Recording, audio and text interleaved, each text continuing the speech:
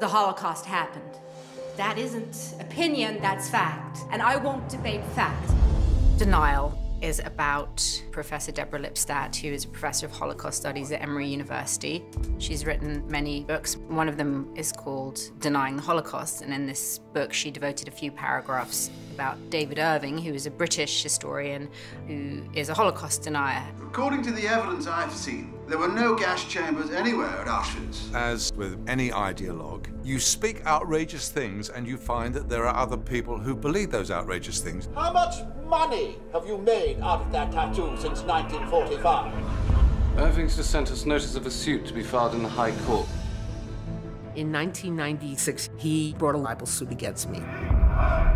He was claiming I was defaming him and falsely calling him a Holocaust denier. He wanted to sue her in London because the weight of defense is much more difficult in London. Wait, I have to prove what I said was true?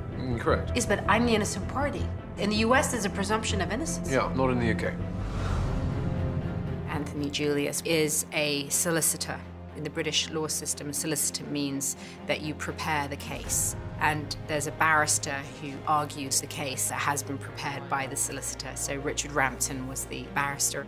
Richard Rampton was wonderful, and Tom Wilkinson portrays him magnificently. This case is happening to you, but it's not about you.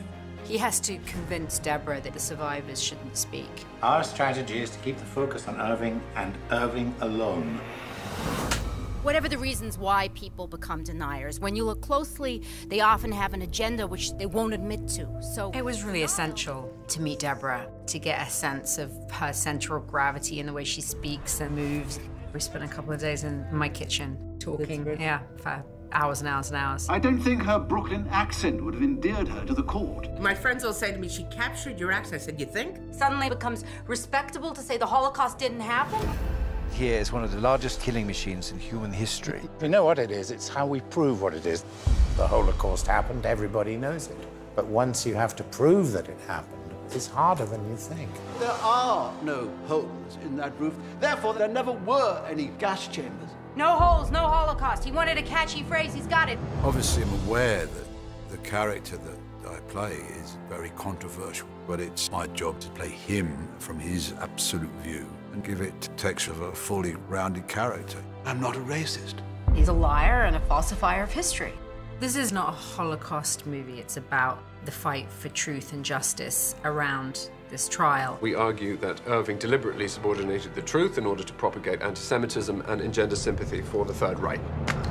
You can lie and be held accountable, but you can't say my opinion is equal to fact. The earth is round, the ice caps are melting, and Elvis is not alive. You can argue about how it happened, who was responsible, but you can't debate whether it happened. I didn't bring the prosecution, he did. Settle.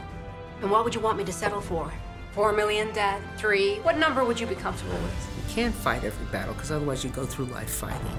The reason you don't engage with people you disagree with is because you can't. But there's certain battles you can't turn away from.